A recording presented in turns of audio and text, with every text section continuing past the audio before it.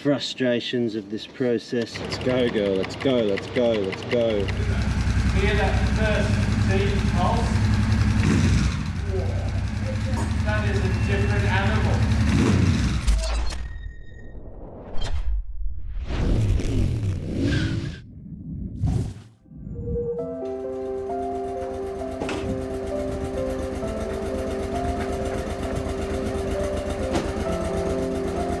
So I bought my very first adventure bike in Norway, and now I have to get it licensed for Australia.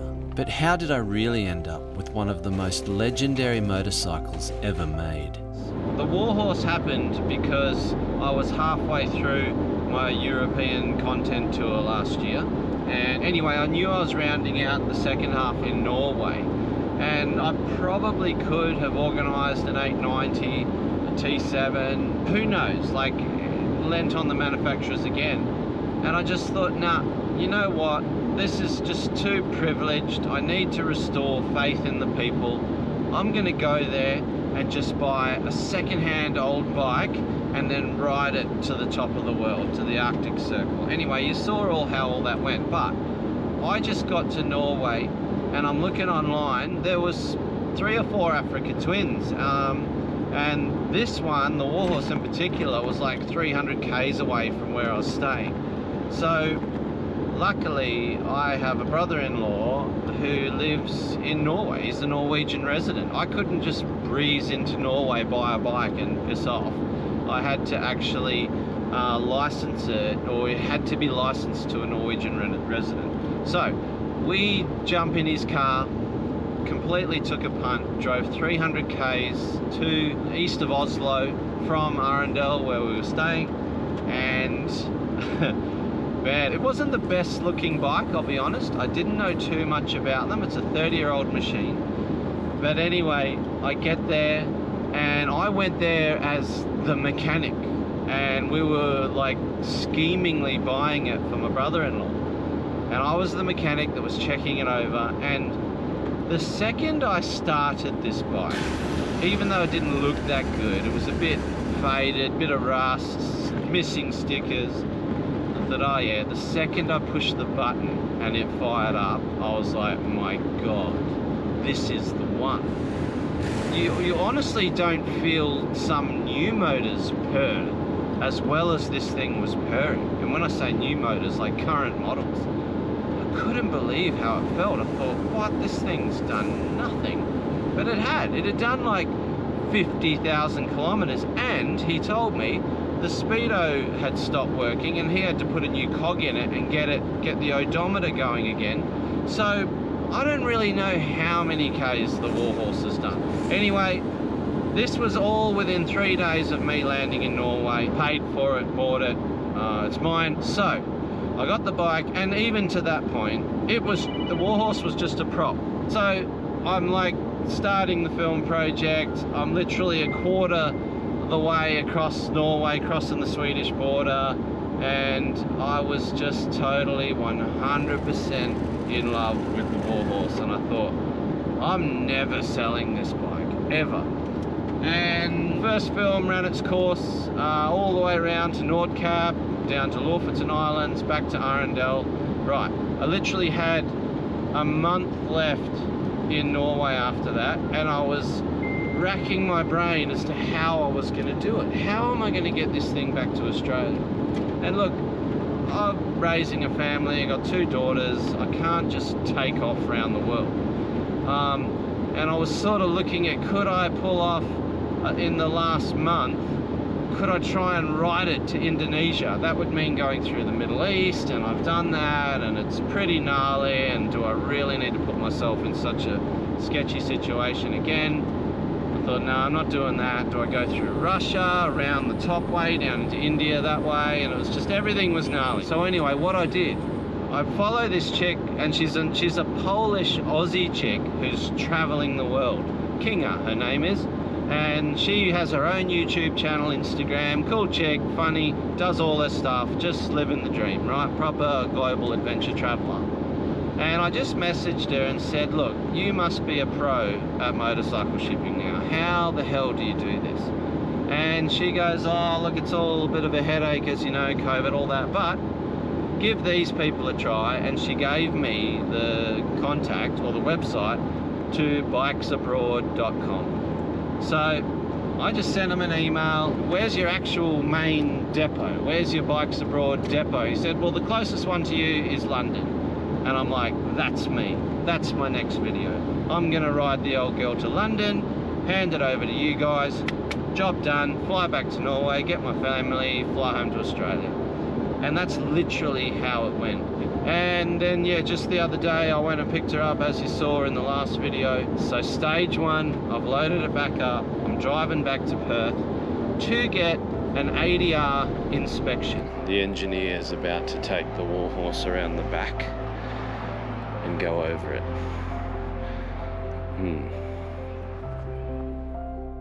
Jack, you're the engineer. I'm the engineer. You're going to deem the Warhorse worthy.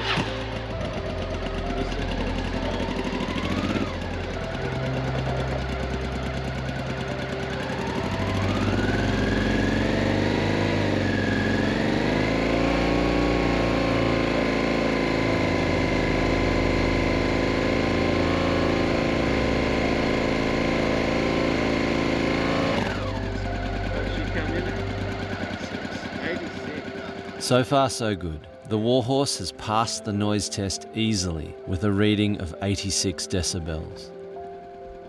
But the engineer tells me there's another problem and the Warhorse will not pass. Okay, the first setback. So one of the previous owners has put some stainless steel braided lines on the front brake, which is awesome because she stops. She's got powerful brakes. But they don't have some sort of code that the Australian design rules require.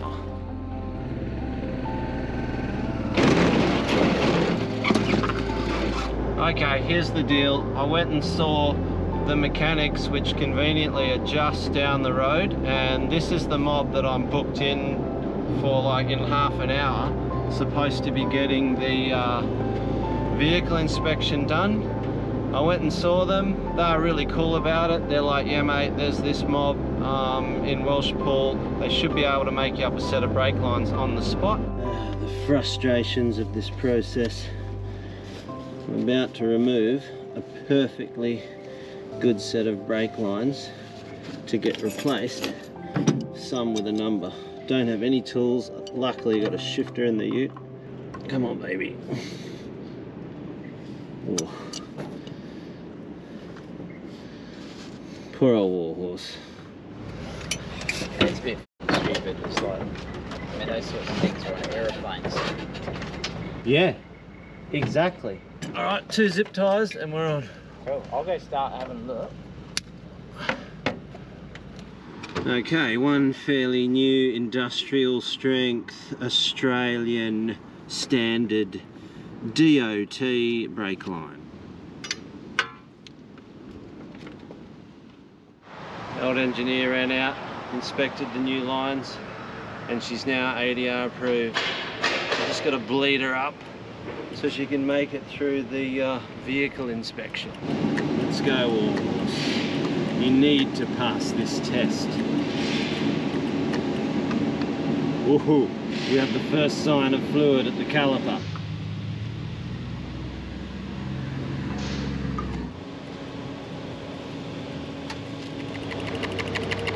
Let's go, girl. Let's go, let's go, let's go.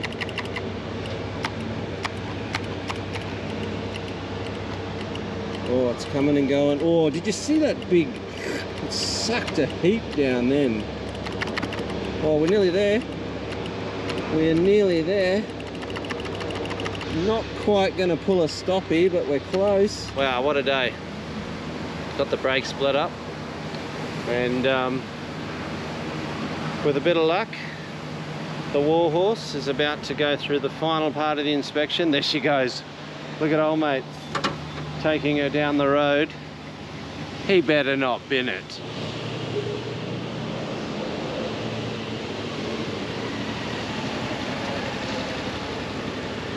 What do you think of the old girl, mate? Be honest. Nice. It is, isn't it? Nice for a 1992. Absolutely. I appreciate what you've done here today, mate. Oh, Getting her in last minute. No worries at all. A few hiccups, but you reckon she's going to get it across the line? Definitely.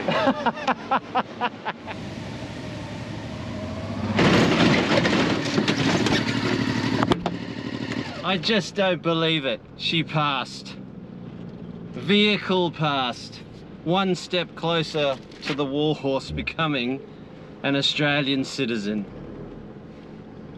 Oh, what a relief. Now, there is one more thing I need to do while I'm in Perth, and that is go and see my old mate who's gonna do the welding on the custom acro. I've got the pipe, but we need to weld up the linking pipe pieces. Now, where is it? It's just down here and on the right. Unifab welding. This has got to be it. Okay. Your work is done. Oh.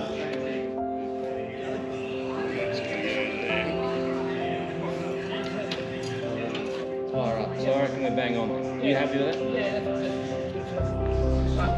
Look at her. Alright, let's lock her in. Monkey, you got one crack at this, brother. One crack.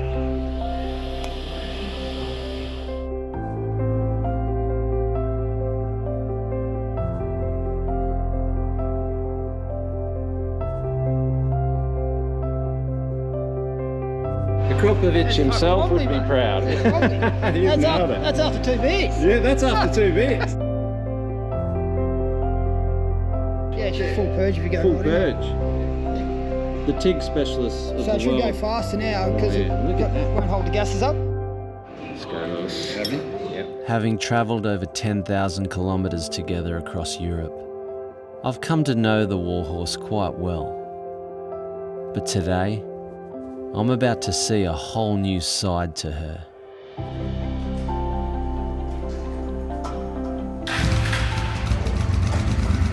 How's the base?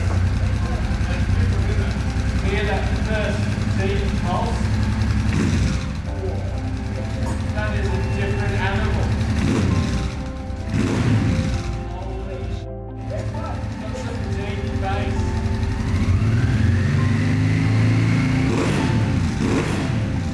They did the most primo TIG welding that a Kropovich himself would be proud of. And on that, I really want to thank a Kropovich for custom building that joiner and sending me across that muffler. Who knows what motorcycle it's off? It doesn't matter. It's a one-off signature build for the Warhorse, and my God, did you hear it? We can hear its Dakar heritage through that muffler, my God. I can't wait to ride it with that pipe. Now I can work on the restoration, I can strip it down, I want to go to town on it, I want to clean it up, get rid of all the rust, fix up anything that needs fixing, really restore her original identity, and then we're hitting the outback big time. I can't wait. I'm pumped. Hit the subscribe button. Do all that stuff that YouTube wants you to do.